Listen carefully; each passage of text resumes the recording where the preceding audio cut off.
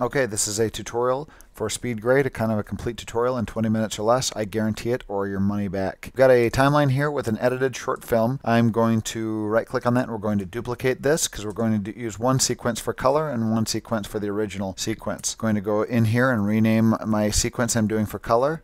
Kill project for color. In this timeline here, we're going to get this ready for SpeedGrade, and the way we do that is we have a few different items in here that have to be taken care of. First of all, you have an After Effects project file, which will not be recognized as a media file in SpeedGrade on an EDL list. So we have to convert anything in here that is a generator or After Effects file or title into movie files. So what I'm going to do is I'm going to grab each one of these clips here, going to drag them up to my source monitor. Here is my in and out point for the After Effects file of a corrected clip. I'm going to hit Command M, and we're going to choose a format. If you're on Mac, you can use ProRes 444, especially if you're using red footage.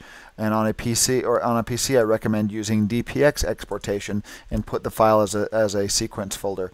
You're going to have to make sure that your image attributes match your clip attributes here. These attributes are different here by resolution, so you're going to have to make sure that those match, because DPX exports natively out at a different resolution. So I'm going to change my resolution to match 2160, and you're going to make sure three things match on these clip exportations: your resolution, your frame rate, and your pixel aspect ratio. Once you do that, you're going to export out each individual clip, and then you're going to re-import these clips once you've exported out all these generators, After Effects files, titles, so on. Let me show you a couple of different examples here. Here's a title created in Premiere. This generated title in Premiere, we're going to have to export out this whole sequence as a QuickTime movie. Okay, once these files have been exported, you've exported out titles, you've exported out all your generators and your titles and any black video as well. This black video clip is a generator in Premiere. You have to export that out as well, and After Effects files. Those main things you have to export out into QuickTime movies or DPX file sequences. Now we're going to import them back into Premiere. Once these are imported into Premiere, you're going to go through and replace each one of these videos in your color project here. So first of all, I've got my opening title here. So I'm going to grab my opening title, which is a DPX sequence, drop it in, and make it match up exactly. You're going to put these exact same dissolves on this clip up here. And I just copied these ones and paste them onto the clip up above here. And now I'm going to hold down Option and arrow down and replace that with the new DPX sequence that SpeedGrade is going to understand. Same with the effects shots. If you have any clips in Premiere that are using effects, you're going to have to export those out as well if you want to retain those effects. Because once it references the original movie, it will get rid of those effects from Premiere. So we're going to replace the After Effects file that we have in here as well. That's the shadow removal here. I'm going to put that over the clip. Line it up exactly. Make sure it is lined up exactly with this clip. Arrow or Option, arrow down, or Alt arrow down, and replace it. You'll replace everything in this timeline, and once you've done that, so it's replaced completely with actual movie files as opposed to generators or titles, where you're going to go up to File and Export, and we're going to export out an EDL. Quick options in EDL here is you can include audio and video levels if you wish. Not really important unless you're doing half dissolves. But we're going to use, this is very important, use the source file names right there. You will want to include your transitions.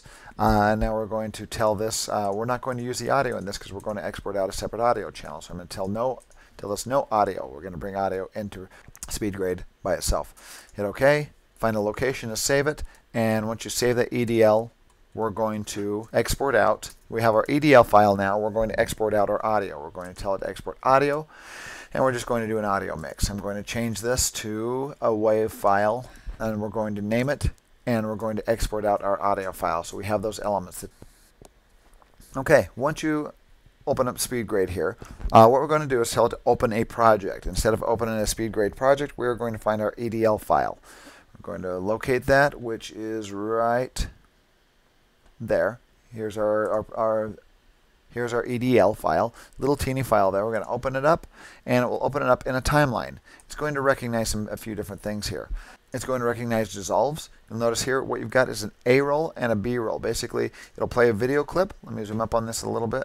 It's going to play a video clip. We've got our black video. Then it's replaced a solid color here for a dissolving to our open title to have it fade in. And then as we move over here, it will go from the title. It actually puts an edit on the title to do a dissolve, so it doesn't do a funky little zoom up on it. Just trust it. Leave it there. It'll do a dissolve down to solid color. So it fades in, fades out. And now it will fade into the opening stabilized clip here that we had and performs and shows the edit from the edit decision list. Doing a dissolve from a clip here, it does a cut and dissolves to the next clip for dissolve and so on. And there's our timeline imported. Now before we actually load these reels, what we're going to do is we're going to have to make sure that our timeline frame rate matches our clip frame rate.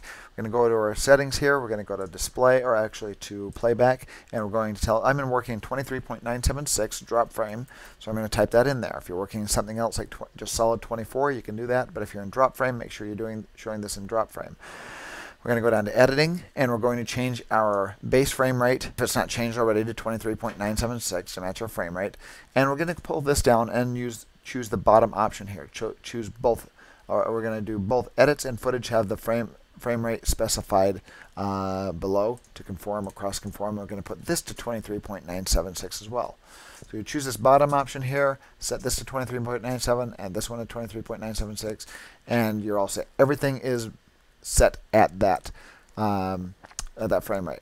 And just to make sure, I'm going to go to my timeline and look at my timeline setup and make sure that our frames per second on our timeline is at 23.976. But right now, if you hit D for desktop, it toggles between your desktop and your visual viewer. Right now, all the files are disconnected. So what we're going to need is reconnect our video files. We go to our desktop, we're going to hit D, which goes to all of our clips. We're going to go to the folder, navigate to the folder that we want to find our clips in, that we're going to find all of our footage in. And we're going to go up here and tell it to show sequences from folder and subtree, and tell it to show all supported media. So it shows everything that's in this folder and in all the subfolders and supported media, which narrows everything in those folders down to still images, video clips, all the files that can be used in SpeedGrade. Once those have all loaded, you go down to timeline, go down to reels, and we're going to connect these by saying load our timeline files from our desktop files right here. We're going to just click load from desktop. It'll match names as best possible. It'll probably bring this up. Just ignore it, hit escape. And we go to our timeline and we notice that most reels have been loaded. With my DPX files, it has difficulty sometimes finding file names, so all I'm going to have to do is go to that folder where all my DPX exports are. And if there's anything else missing, you're just going to have to load these really quick. I'm going to go to the beginning here and start at the beginning. Let's zoom into this, option, and scroll up to zoom into our timeline. You click all to show your entire timeline. Right here, black DPX. I'm going to find my black video file right there, drag it and hold it over that clip, let go, and it just reconnected it. Same as on opening title, and you're going to continue to do this till all your files are reconnected. So to bring in audio, we're going to go to our kill project, and we're going to tell it to show sequences from all folders in subtree. Actually, I know what folder it's in, so I'm just going to tell it to show it from an individual folder. I'm going to tell it to show all files, because it doesn't actually show it up as supported media. But now I'm going to find my wave file right there. I'm going to grab it, drag it down, and hold it right below here, and drop it at the bottom there. You might have to grab this and move it over a little bit to line it up if it didn't line up quite right. I'm going to go to the beginning, I'm going to hold down option and scroll, zoom up and look. See, this is a little bit off, so I'm going to move that over till it matches right to the frame there. Okay, once all my files have been reconnected, everything will appear this color, and all my files are reconnected, ready to start grading. I'm going to hit Command S or Control S to make sure that my project file is saved, and now I can start working on this. Okay, we're going to go to look next here. Okay, now that we're on look, we're going to hit D for desktop to show our image that we're going to be correcting. Whatever clip is selected down here is what it's going to actually correct up here. So right now you can see that this clip is selected, it's got it highlighted, and it's going to be grading that clip. As you're on look here, let's go down, let's get rid of our image here. We're going to make a little bit more room up here to grade. Also, one thing that you're going to be needing are scopes. I'm going to hit A for my scopes. It'll bring up all my scopes over here to the left. Two of the major scopes that we're going to be using, I'll show you basically waveform monitor and vector scope for this tutorial. We're going to go to a scope layout, and I'm going to change this scope. I got my vector scope over here, which I like. I'm going to right click and go over here and go waveform. And actually we're going to make this, we're going to switch to lumen. So I'm going to use this scope over here for fixing my luminance values, and this scope over here for adjusting my color values. So here we go. One other thing I'm going to do is make sure under settings, we're going to go under settings, and we are going to go to dynamic quality and make sure that we're set up at 1/4 quality, playing and half quality pause, since this is red footage. And I'm also going to make this downsample the frames so this speeds it up as we're playing it back. This scope is going to be your waveform, an unchecked clamp signal, so I can see when our signal is going above 100 here. At 0 on the waveform, this is where blacks disappear in the details. 100 IRE is where your whites disappear in the details. So right here, our blacks are almost touching 0, and they're going to be losing a little bit of detail in the blacks. So we can actually go to our overall here. You've got basically your brightness and contrast slider on your darks, your mediums, and your highlights essentially. You can change those here by right-clicking on these sliders. On this slider will change the brightness levels, and this will change the colors in your darks, your mids, and your lights. If you want to get more accurate, you can click on shadows, midtones, or highlights, and it will change the areas, the darks, the lights, and the highlights, or the darks, the mids, the highlights in your shadows, or in your midtones, in your highlights. So you have a lot of control over this. Go to overall. Right-click on this slider, and you can move your mouse now up and down. And after you right-clicked on that, and it turns into this virtual slider mode. I'm going to move it up a little bit to about my darks, around 5 IRE, and right-click to make it let go again. And now we're going to go to our highlights here, and we're going to bring up our highlights just a little bit so they pop a little bit more. I'm going to right-click on this and bring up my highlights. They're going up to 100 there. Just right between 90. And now this one acts as kind of an exposure range here, your mids. I'm going to right-click on that and get my exposure exactly where I want it. Now if we want to create contrast, we're going to go to shadows. And actually, we're going to stretch our region between our darks and our highlights here, and we're going to create contrast by stretching those regions. So I'm going to go to my gamma on my shadows, bring those down a little bit, go to my gain, bring those down even a little bit more, so we're kind of bringing down the black ends, go to the midtones, and start pulling those up so they stretch away from our dark areas. And as you get that stretch, what you're going to get is contrast, and you'll get more of a cinematic look as a result. Hold the 0 on the numpad, it shows before and after, and we can change the overall color of this. Looking here, you notice the colors are going up towards the reds and the yellows. If we grab our gamma and we kind of move our gamma settings over, by the way, if you right-click here and start moving your mouse, just right-click once and then move your mouse, it turns into a virtual mouse mode. You can see the color. Now it's not so warm. We moved it off toward the blues a little bit, and we've cooled this shot off a little bit. You also have access to your saturation up here. I'm going to go to our final saturation here, and you can, if you hold down Shift, it does it faster. You can bring down your saturation, or you can pump up your saturation. You can see that difference here in your vector scope as it grows out towards these regions here. You're getting more saturation. As you drag it backwards, it's going to suck in that saturation, and you get it desaturated. So let's show our before and after here. So we're going to hit 0. There's our before. There's our after. So we're having a completely different look here by messing with this. So let's show how to move looks from one clip to the next here. If I want to move this look here on our opening clip, if I want to move that look from this clip to the next, and the shots kind of match, and then it should be able to work. So I'm going to actually get this clip selected. I'm going to hover my mouse over this previous clip and hit C to copy. Just hit C, and it will copy that look, those filters from this clip to this clip right here. And now we can play through this to see if it looks good as we play from one clip to the next. And that actually looks pretty good. If you want to see them side by side, you're going to hit your little 2-up button right here. It'll add a second playhead. And you can just go down here and grab this little arrow, grab that and move it a little bit over like that. Now you have 2 playheads that are showing up here, your left and right. So you can kind of see a side by side comparison. And if those clips look good, you can grab this playhead here, drag it up so it disappears, turns to an X, and get rid of it.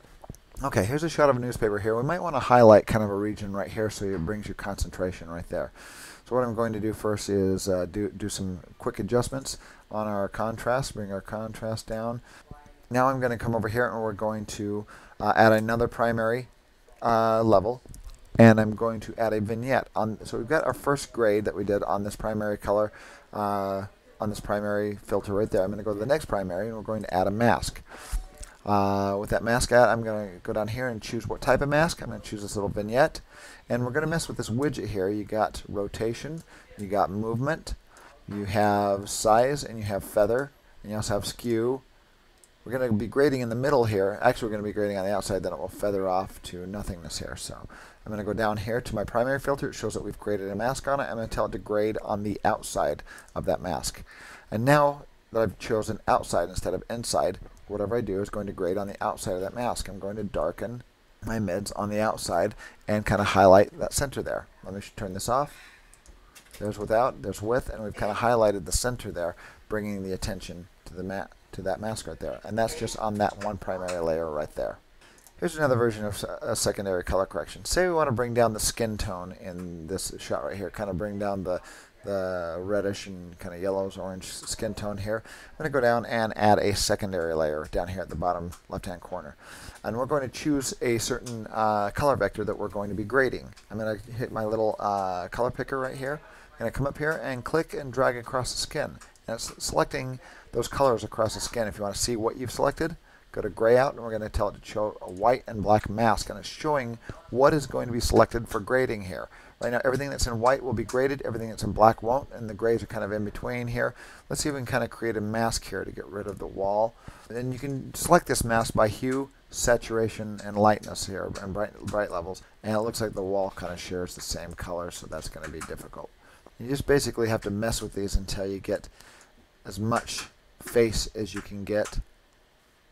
And once we get a good part of the face, you can come over here to the side, and we're going to blur that, and we're going to blur our matte here so it's not so hard, and we're going to denoise it a little bit as well. Once you've done that, you can go back and tell it to show no gray out, and now whatever we change is going to change just the color that's in that skin, and actually there was some on the wall there as well, so we're going to grab our gamma here, and we're going to move it off to the blue, and you notice it's really just kind of affecting the face there. And if we want to just turn down the input saturation here, it'll tone down that skin tone right there. And look at the kind of orange color leaving. Now we've got kind of a regular skin tone there. So here's the before, kind of orange. We're like, oh, there it is. There's after, and we've gotten rid of just the skin tone without affecting the overall hue of this shot. One other item that you can do here to finish things up is you can add grading layers. I'm going to show you grading layers really quick. We're going to grab this little grading layer right here, drag it down and drop it, and it just puts it on one clip here and make this cover the entire clip. You move that over till you see this little bar down there light up, and that means it goes exactly to that point at the very ending there. I'm going to do the same here, drag it to the very end. Now whatever we add to this grading layer is going to change everything below. So now we can kind of go for particular looks here. We're going to go down and look at some of these looks and start seeing what happens when we add a layer, when we add a special look to this. These are kind of pre-graded looks right here. You can move through these and see if there's something that you like. There's cine looks from SpeedGrade. There's camera patches. There's film stock. There's a whole bunch of different things you can do. There's some bleach bypass right there. I'm going to go for this bleach bypass look right there, or cinematic looks, whatever you want to do. I like this bleach bypass right there. So I'm going to click on that. It'll load it onto this grading layer. We can turn that on and off. You can see kind of the before and after. If you don't like how heavy it comes in, you can go to your bleach bypass right there and grab the opacity, and this will work for any grading layer really, and turn it kind of on and off until you get exactly what you like. So once we're done, we're going to go to render, and we're going to start export out our project here. We're going to pull down our file name here. We're going to find a location, and you just choose your location by selecting these arrows, and you choose a hard drive, and you find the folder location you want to put it in. Once you find it exactly where you want to, you're going to name your file. I'm just going to call this rough cut. Now down here you're going to choose format options. You can choose ProRes if you're on a Mac, or you can go to other. You can choose QuickTime videos and do H.264. You can do native MOVs. You can do a whole bunch of different formats in here. You go in here, select your frame rate, your files, your file types, and once you do a new preset, you're going to type in the new type of your preset down here. If I do H.264, I'm going to call this H.264, and I'm going to save that as a preset. Once I choose a preset, if I want this, I can do half proxy, which is half of 4K. Since I've got 4K files here, I can do quarter proxy, just depending on if this is just a quick viewing file. You can do different qualities which will render faster. I'm just going to do half proxy for this time. Do the same as proxy, or you can do different resolutions. If you do different resolutions, you're going to have to choose where you want the letterbox to be added to the top, or to crop off the sides, or if you want to crop off the sides here, or if you want to fit it all in. There's different ways of choosing here. So once you're done there, you're going to hit render, and it will start exporting out the video. And once that's done, you should be able to import that video back into Premiere, line it up with the sound mix, and you're ready to export your full quality QuickTime file or AVI file or movie file out of Premiere into whatever format that you want, for the web, for viewing, for a movie screen, whatever you want to do. As promised, there is your SpeedGrade tutorial in 20 minutes or less.